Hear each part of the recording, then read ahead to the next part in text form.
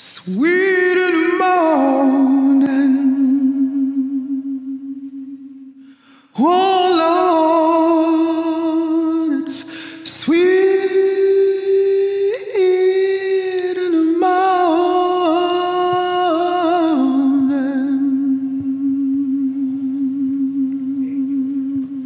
Sweet in the morning.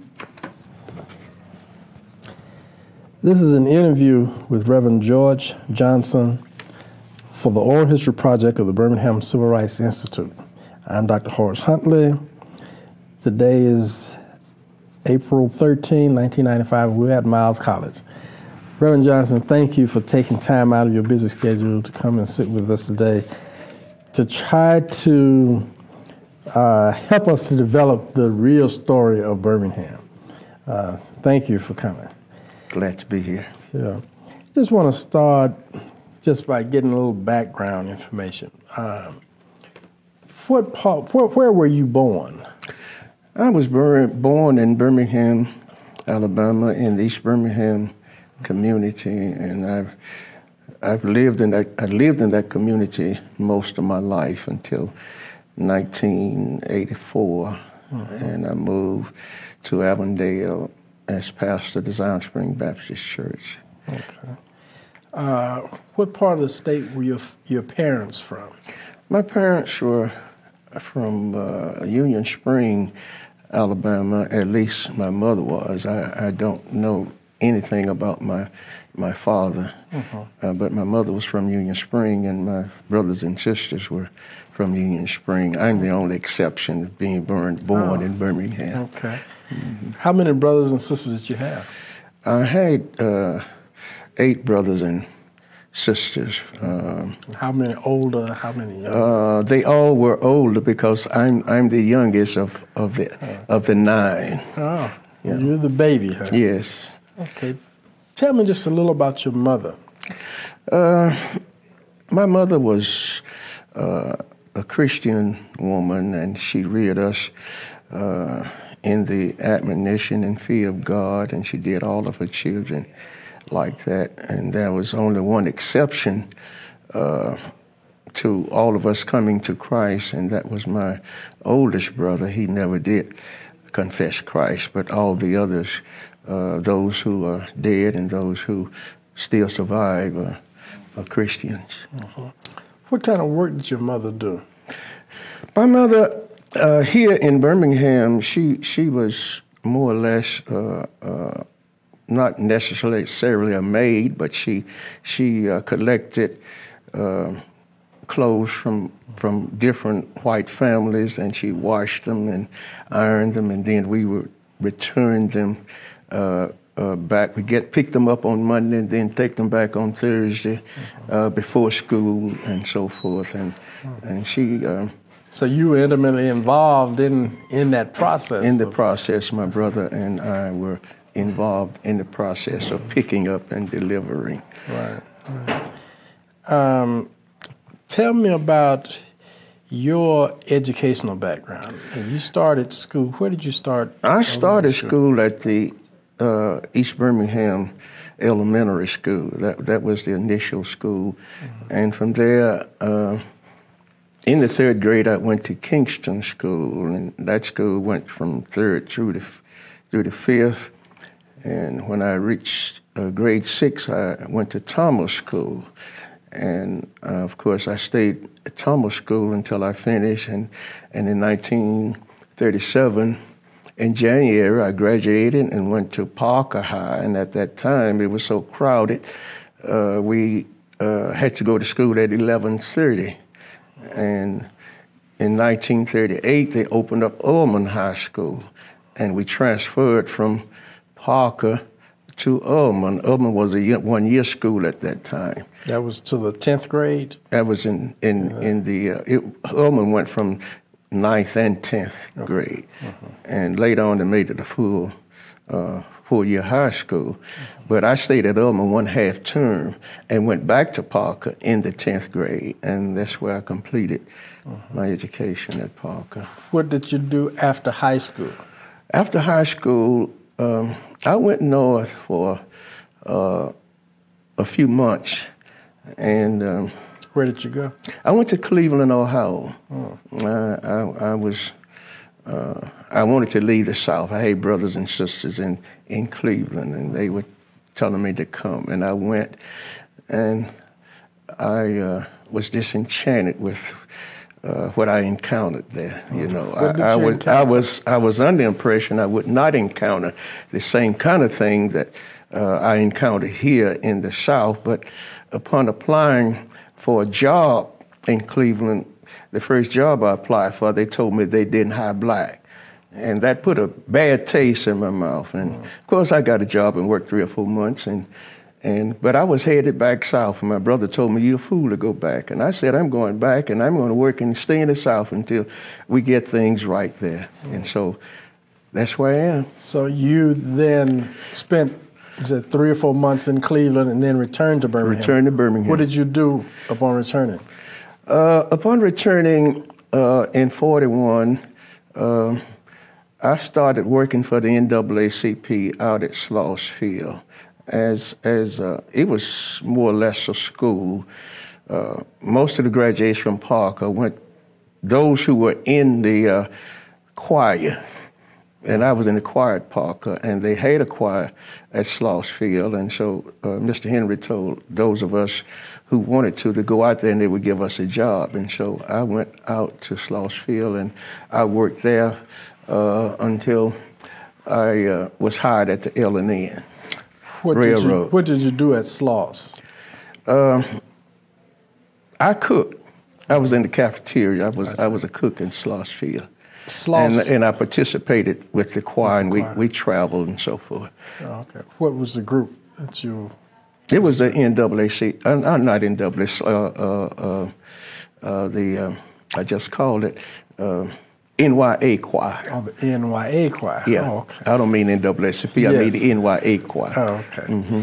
Yes. National Youth Association. Right. Mm-hmm. In fact, that was a national organization. It was a national organization. Mm-hmm. Yeah. And how long did you stay there? Approximately 9 or 10 months. Mm-hmm. And then you went from there to the L&N Railroad. Mm-hmm. And what did you do at the L&N? At the L&N, I went in as a common laborer. And of course, we did cleaning and so forth in various places there in the shop and other related duties. Right. Yeah. And how long did you stay with L&N? I started there in July, and in July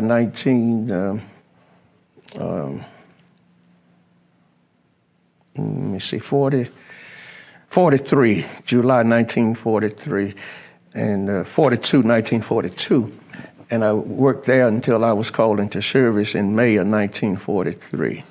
And upon returning in 46, I went back to the L&N. What branch of service did you go into? United States Navy. Into the Navy? Yeah. And what was your job in the Navy? I went in as an apprentice seaman, and when I was discharged, after having spent about 2 years in the South Pacific, my main duties was ship's cook, and I went in as a apprentice seaman and came out second-class pet officer. Did you see any action while you? Not necessarily action. I was on the ship, but the ship was transferring us from United States to Naval Supply Depot, and that's where I spent about 19 months at the Naval Supply Depot. Then I came to Pearl Harbor and spent about 3 months there. And I came back to the States, discharged at that time. Were there any events that you remember while you were in service that sort of stick out in your memory? One event, I was on a list to go to Okinawa, and at that time, I had a special duty of cooking for officers. I was not a steward. I was in the seaman branch, but they would take cooks from the seaman branch, and they would cook for officers. And at that time, I was doing that. And when the chief my chief saw my name on the list to go to Okinawa for invasion, he said, I'm not going to let you go. I'm going to get your name off the list, and he did.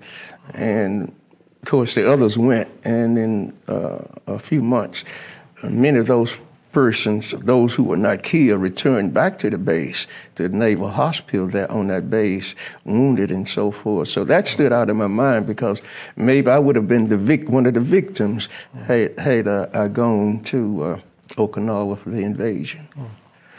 Well, you spent 2 years in the Navy? I spent 31 months in the Navy. Okay, nearly 3 years. Yeah. Okay, and then after you were discharged from the Navy, I went back to L&N. Back to L&N. Yeah, and I started work there, and then I enrolled in Booker T. Washington Business College. So you were you married at the time?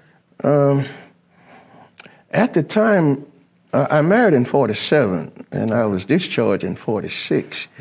So, and I started Booker T. Washington in 48. Okay. Now, by this time, of course, the military is about to be desegregated. Right. There are moves. Many of the black servicemen who were returning were looking at changing the society through voting and other means. Right. Did you become a registered voter upon returning to Birmingham? Yes, upon returning, I became a registered voter in 1948 after I started to Booker T. Washington Business College. What prompted you at that time to? Well, one of my instructors was a lawyer that taught me business law, and he impressed upon us to go and register to vote. And he also told us how we probably could do it without a lot of fanfare. And so he told us to use psychology on the registrars, and I applied that type of psychology, and it worked. So I was not given a real hard time. Did you pass the very first time? I passed the very first time. Who was your instructor that encouraged you? Philander Butler. He was an attorney with Dr. Gaston, a business firm, and he also taught business law. And he taught me business law. Okay. Were you at that time a member of the NAACP? Yes, I was. Did you assist in? Now, I was a member of the NAACP at that time in 1948, yes. Did you assist in helping other people to register to vote as well? After I was passed and everything, then I was president of our civic league in East Birmingham, and we proceeded then to get as many persons as we could to register and vote. In fact, we set up a lot of voter registration drives and what have you, and there were several persons in the community who were instrumental in helping me as president to register the people, and we were very well pleased with the outcome and those who responded to registering and voting. Of course, we did other things in the community, but that's one thing we're proud of. So voter registration really was a priority. Of the community at that time. At that time. Was that a priority around the city, or was it basically of your community? Around the city, I would say, but specifically in East Birmingham. East Birmingham was sort of a special community. The families were closely related. This precedes the outlawing of the NAACP from operating in the state of Alabama in 1956. That is what happened. How did that impact upon you and your organization? I believe it was, you said 56. I was under the impression it was 55 that the NAACP was outlawed. And upon the outlawing of the NAACP, the Alabama Christian Movement for Human Rights was organized to carry on the work of the NAACP and Reverend Fred Shuttleworth was elected president. And knowing the plight of the black as related to the job situation, after we had been organized and we were meeting over the city, from community to community, from church to church. Were you one of the charter members of the Alabama Christian Movement? I was not a charter member. I was not in the organization, but I came on board after that, after the movement was organized. All right. So you, though, did attend the movement's mass meeting? Yes, I did. Did you attend on a regular basis? Yes, on a regular basis. How would you describe the typical mass meeting? The typical mass meeting was inspirational. There was a lot of enthusiasm. The people were concerned about what they were doing, and I was also concerned, and we were determined to make things happen in spite of the cost. And so when Dr. Shuttleworth mentioned that we were going to test the system for job and go to the personnel board and apply for job, the first job mentioned was the job of a police patrolman. And he threw it out to the house, and I volunteered to go, and there was another young man by the name of Clyde Jones. Of course, he fell out of the picture a little bit later on after we got things moving. So we applied. I applied, rather. I was a litigant there, and upon reaching the personnel board, Ray Mullen was director of the personnel board, and I walked up and told him I wanted to apply for police patrolman. And he looked at me and said, "You don't qualify." I mean, just by looking at me. And I asked the question then, why is it I don't qualify? So he showed me the application and it said white only. And it stated on the application? On the application, white only. What did you do at that point? At that time, we returned and so forth. I then sent a letter to him asking him to reconsider that, and of course he did not. And we proceeded then to file a suit against the personnel board, the city of Birmingham, and the state of Alabama. Were you the only litigant? At that time, there were two at first, and then after Clyde Jones dropped out, then I became the only litigant there. How did that then proceed through the courts?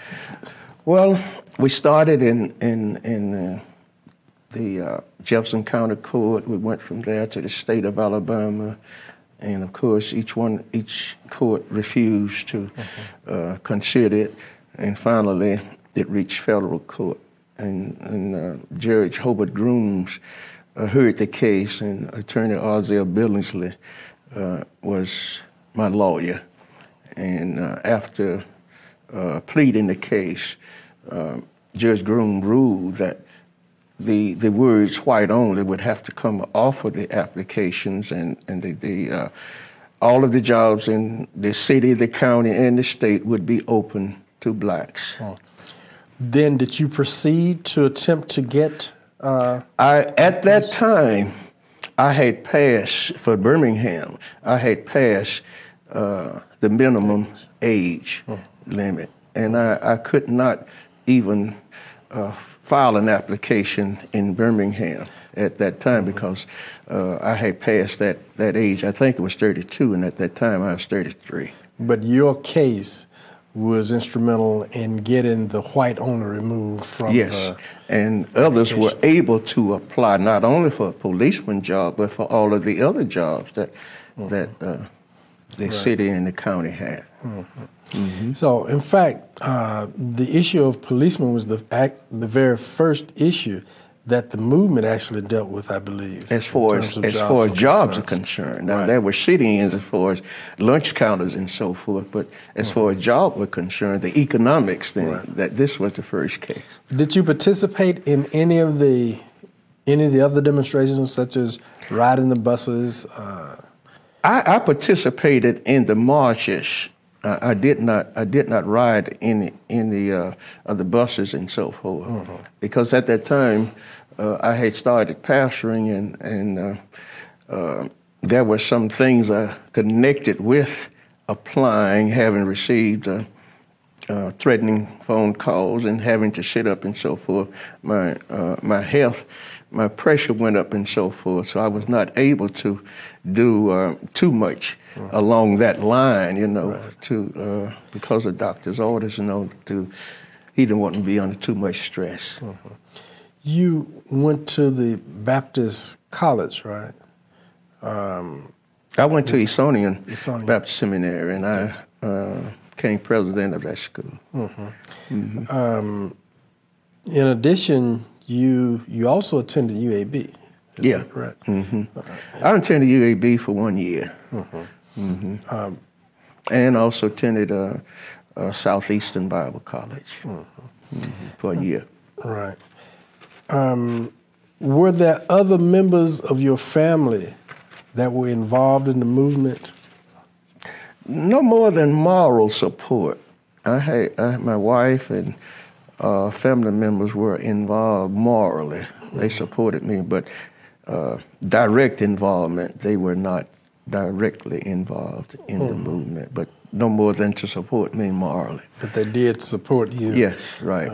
So their reaction to your participation was a positive reaction. Yes, a positive reaction. Were you ever arrested? No. The only thing that happened to me was threats, of bombing. What kind of threats? And economic pressure was applied also. I was cut off at L&E, and I tried to get jobs at other places. And what do you mean you were cut off at L&E? I was a reduction in force and so forth. And so you were one of those? I was one. Of course, I was called back a little bit later on, but the time I was out of a job, I applied at some places, and they just didn't hire me. You think that was due to your activity with the movement? I don't know. I think it had some connection, but during that time, though, the Lord saw fit to call me into the ministry, and that was in September 1958, and in January 1959. I was called to my first church, so the Lord saw fit to employ me, to a call. Right. And so I've been pastoring since that time. What church were you initially called to? I was called the Greater New Bethel Baptist Church in the East Birmingham community. So it was a church where I was more or less reared, and the people knew me. And I was there for 25 years until 1984, when I was called to the church where I am presently. Was your church actively involved in the movement? Some of them, at least they supported me. And then there were some who, they were not directly involved. They had more or less a negative attitude. I don't think it was toward the movement. It was more or less toward me, rather, Were you able to have meetings at your church? No, I did not have any at the church per se, because our facilities were not adequate enough, because the church where I was called, it was an old church, and we didn't have the facilities. Later on, we built a new sanctuary and so forth.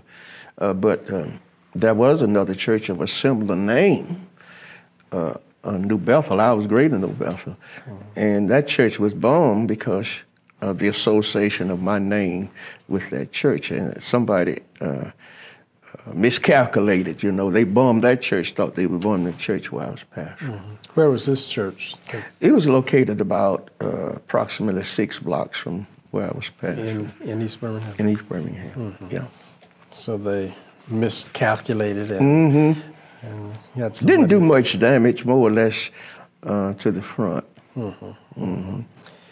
What would you say if I'd asked you to select maybe the 3 most important events during the period that we're discussing from 1956 to 1963 when the demonstrations took place, what would those events be? I would say the Alabama Christian movement was perhaps the most important event in the city of Birmingham. Now, it laid the groundwork for what happened later. Now, when Dr. King came aboard, and this is not to take anything from him, but when he came aboard, Reverend Shuttleworth had pioneered the movement. He had the people organized and so forth. So Dr. King did not have to go through the process per se of getting us organized. He had an organization here in Birmingham that was already in place. And so he just sort of piggybacked on what was already there. Right. And So the moving of the white only from the personnel application was another big event because economic was involved. And this gave the blacks a chance to apply for jobs and receive those jobs. It also opened up, I was also involved in litigation concerning the legislature and running for public office along with Attorney Shows. We applied and we were denied, so we had to file a suit along that line. Attorney Shows didn't qualify, I didn't qualify, and we filed a suit along that line. And of course, we won out there, and he was able to apply and run for whatever he wanted and everybody else. was this done under the auspices of the Alabama Christian movement? Yes. So you used a lot of litigation then. I was involved in at least 2 litigations. In 1961, the Freedom Riders came to Birmingham. What do you remember about that period? All I remember is that they were beaten. And I also remember that on one occasion, after the segregation of seating and restaurants and all of those things were declared illegal, that I attended a meeting in Mobile, Alabama, and I was to address the convention at that time. And I took my church with me, and to Mobile. To Mobile. Okay. What convention was this? This was the New Era Progressive Baptist State Convention. I was president of the music department. I had to give an annual message, and my choir and other members, we chartered a bus to go. And upon arriving at a certain place en route, I think it's Grove Hill, Alabama, the driver stopped for a rest, for a rest stop, And we got off of the bus. And of course, I assisted the women in getting off the bus. And the women went on in the restaurant, not knowing that segregation still prevailed there in Grove Hill. And they went in and started using the restroom. And word got over that city in about 10 minutes. The whole city had gathered there in Grove Hill. And the reason was they thought we were Freedom Riders. Was this in 60, 61? Yeah, somewhere along in there.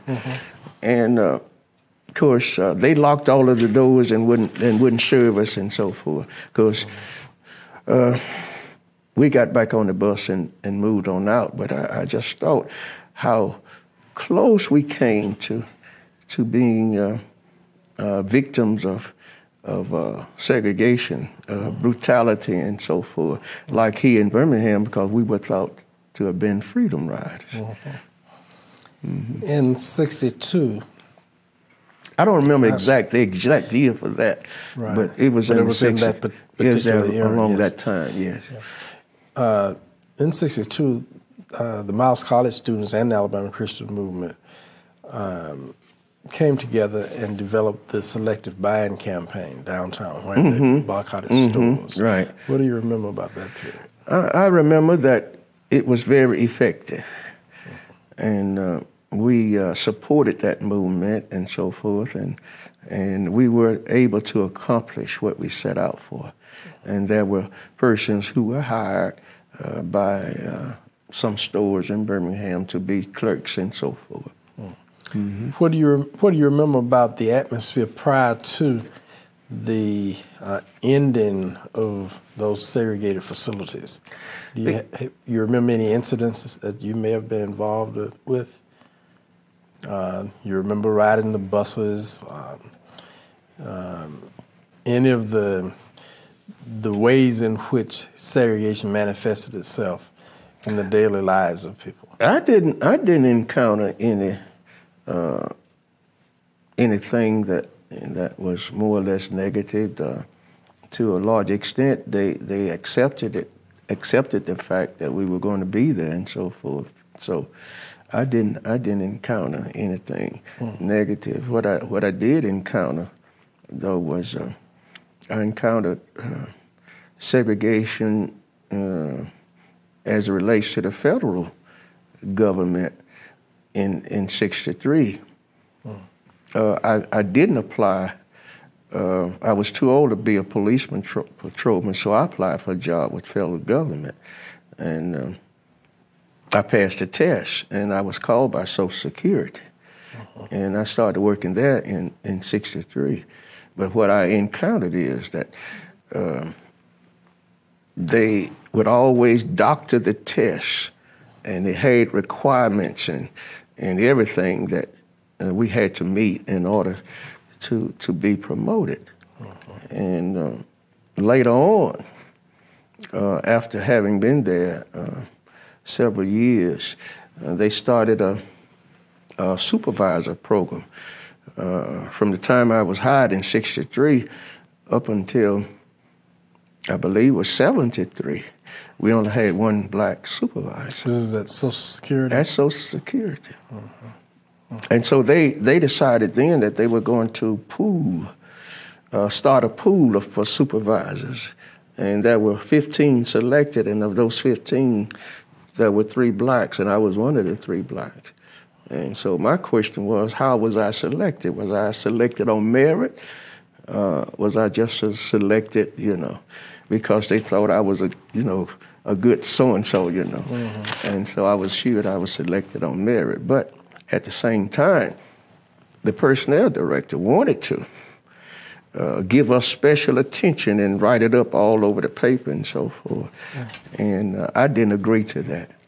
And, this is what Social Security is doing here in Birmingham, and I didn't agree to that because that was a reflection on the system, also a reflection on us to want to have that publicity when we knew that they were not doing anything to help blacks that much.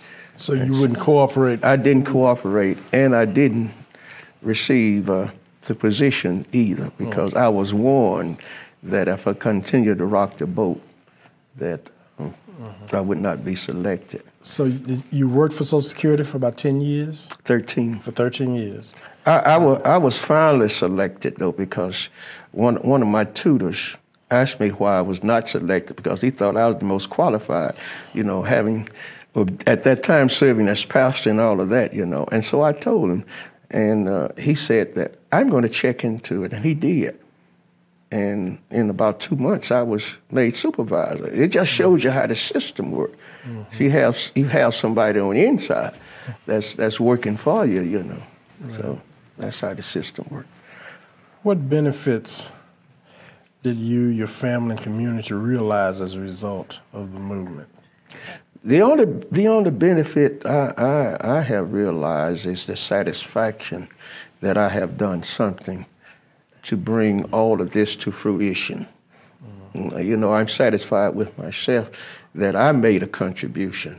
Now, I'm not satisfied with not even the civil rights institute, because many of us who were beneficial in getting this stuff started have been overlooked and so forth. And how do you think that should have been done differently? The development of this. I think the persons who were involved should have been should have had some input. You know, Reverend Shuttleworth and Reverend Woods and so forth. I think they should have been involved in making the selection of persons that they should have given the recognition to. Okay. Well, they both of them are on the board of directors. They are now. Yeah. And that's one of the reasons that you're probably here now is because you were selected by that advisory committee who's doing that. So evidently, the word is out that there are people like you who are very concerned about how the selections have been made. In fact, my wife mentioned this morning, said it's been so long, so I wouldn't even worry about it. You know what you've done. So if they didn't give you the recognition at that time, in fact, Reverend A. Smith asked me, had I ever received any? I said, no, I haven't, but I know what I did. That's right. And so I'm satisfied. You know. Well, that's why we're doing this, so that we can recognize people who've not been recognized, and really just to set the record straight on the movement itself. So this is what we're about, and I appreciate you doing it. If you were in control of the movement and could go back and change some things, what would you change? Like what, for instance? During the movement, the development, say, from 56 to 65 or so. I would be like, I was in the Navy, as I've already said, and we had an admiral whose name was Farragut. And when the what was his name? Farragut. And when he would encounter problems, so forth, you know, of the enemy doing damage, his words were, "Damn the torpedoes, full speed ahead." So I would say we would do the same thing, maybe with more involvement than we even had back there then. I don't regret anything that we did, because it took all of that to get us where we are now. What is your assessment of the Birmingham movement? How successful was it? What were the major accomplishments? And were there any failures? The major accomplishments as relates to the movement? Yes, sir. Well, I think most blacks are aware of the accomplishment who were living at that time, what was then and what is now. You know, but there are still prestige of segregation.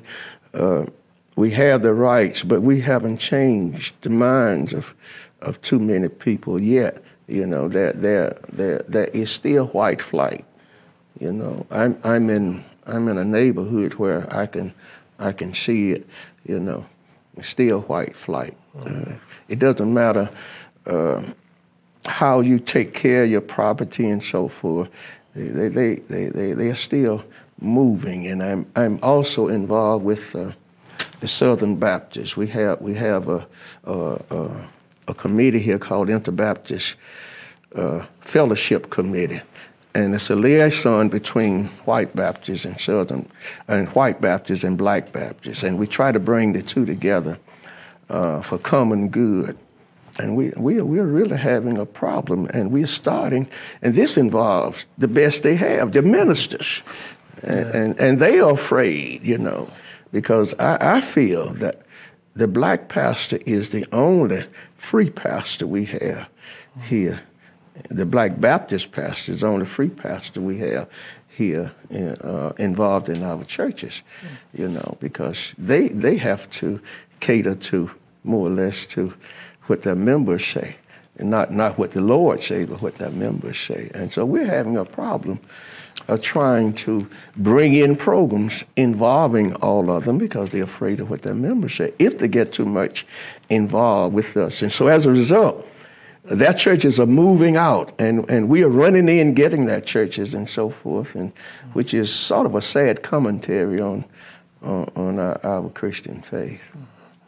Yes, I guess it's rather ironic that it appears the last bastion of segregation happens to be the church. Happen to be the church.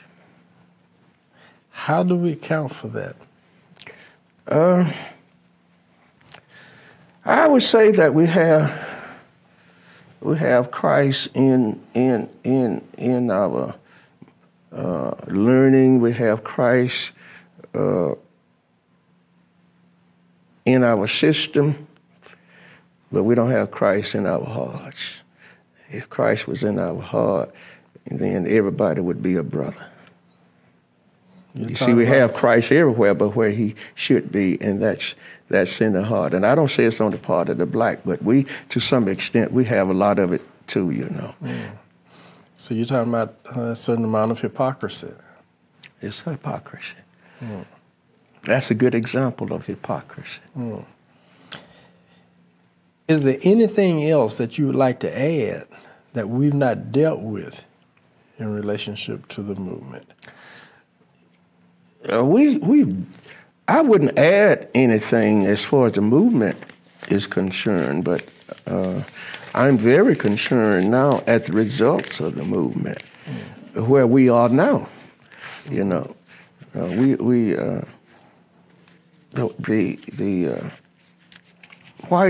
white man is not lynching us now. He's not doing these things to us now. We're doing it to each other. And it reflects on what has been done, the sacrifices that have been made by many people who have even died for that. And the children now don't know enough about what happened back there. And so our job now is to educate our young people as to where the Lord has brought them from. And I think that's our main job, so that we can get back to the kind of life that we were living, because our only help came from sticking together and working together during that time, you know. And now we're getting to the point we hardly know each other. So you're saying that we need to teach this history. Teach this history. The history of the civil rights movement, so people know from whence we've come. That's right. Do you see the Birmingham Civil Rights Institute playing a role in that? The Birmingham Civil Rights Institute should have a big role in that, but I don't think we should all leave it to the Birmingham Civil Rights Institute. Those of us who are pastoring and what have you should see to it that our children, at least, and we should move into the schools and let them know. We should contend that history books are written so that the civil rights movement would be part of the history, more in detail than maybe. I'm not sure we even have in the black history books now. They did when I was in school, you know, but I'm not sure we even have in the black history books now that would in detail give this kind of information, and that's real sad. So how are they going to learn in school when they can't study the history of the blacks?